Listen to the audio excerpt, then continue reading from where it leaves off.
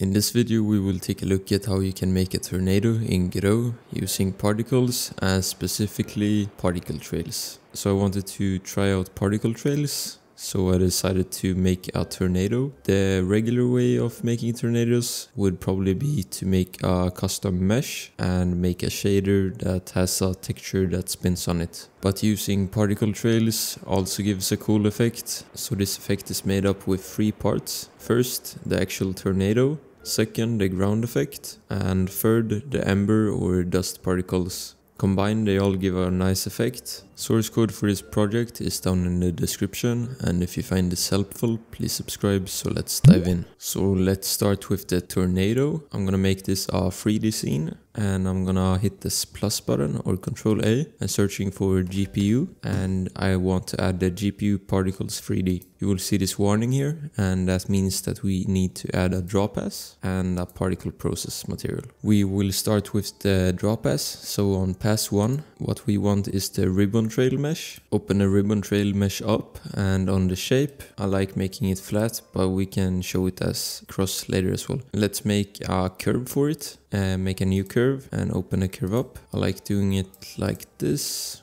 where 1 at the top and 2 at the bottom. Select the points and then you can curve them to make them more smooth. I'm gonna move them in as well. Gonna move this down, and I realize I only need 0.5, so I'm gonna reduce that to 0.5. Next, close that down and go to the material and make a new standard material 3D. Open it up and let's start with the transparency. And you want to disable color mode. That will make us be able to see the entire shape. Next we can go to the vertex color, and I'm gonna drag this out so we can see all that it's saying. So enable use as albedo. This will allow us to change the color of this material in the particle process material later. So enable that, go into billboard and enable particle billboard and enable keep scale. You also want to enable proximity fade, because when it's touching some edges later, instead of being a rough cutoff, it will fade smoothly between the edges. I like setting this to something like 2. And we also want to enable use particle trails.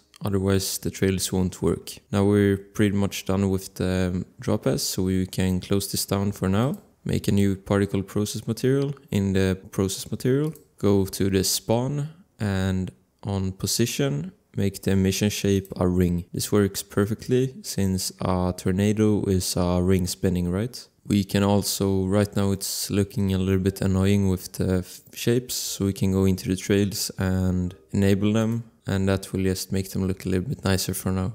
Let's go down to the gravity, and that's under acceleration and gravity. And let's make this positive, since tornadoes don't go down in the ground, they go up, and it's already starting to look a lot better. We also want tangential axle, something like 5 works well. This basically makes it rotate around the shape, right? Now we go into the display, and this is the part I talked about earlier that allows us to change the scale and color of it. I like changing the color curve and making a new color ramp.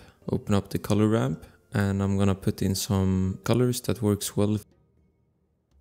Something like this. I'm gonna move the points and make a new point. I like ending with a fully transparent one, because that makes them fade out at the end, as you can see. Wait, I'm gonna...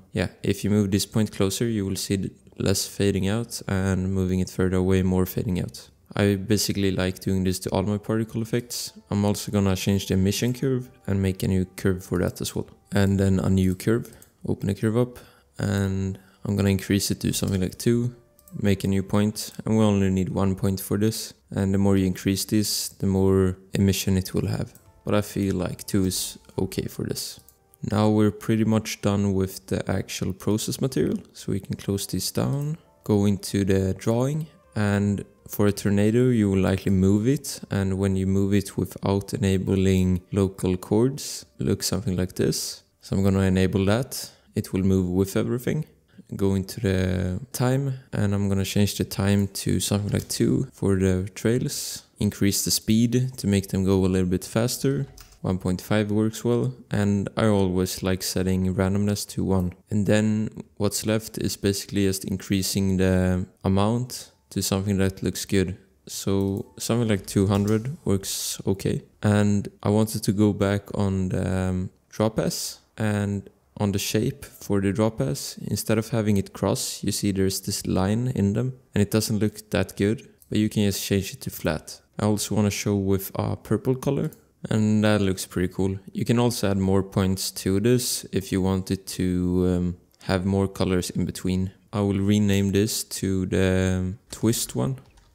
I'm gonna duplicate it, and I'm gonna quickly show how I made other parts, even though they aren't as complicated. So this can be the ember, and basically what I did with this is making it less. So this could be something like 20. On the draw pass, make it unique recursively. This will make everything that's a child of the draw pass also unique. So make it unique recursively, and OK. And then we wanna go into the material and render priority, set this to 1. This will make it in front of the other one, but we can't actually see it right now. So go into the process material. You also wanna make this unique recursively, and open it up, and display and color curves. We wanna change the emission curve, and this one could be 10. And now if we increase this, it might not be that visible, but you can see when we decrease it, there's some that are brighter and some that are darker, right? You can also mess with the curve to make the shape a little bit different. Maybe something like this. Lastly, I wanna show you the quick groundwork I did. So I'm gonna duplicate the twist again, rename it to ground, decrease the amount to something like 100, and on the process material, make this unique recursively as well. Open it up, and on the accelerators and gravity, decrease it to something like 1, since we want it to stay at the ground.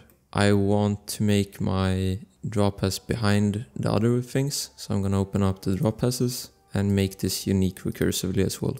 Open up the material and make it -1. That will make it behind the other ones, since the twist is at layer 0, ember at 1, and ground at -1. And then what you can do is on the time, make this a little bit shorter to make them more close to it.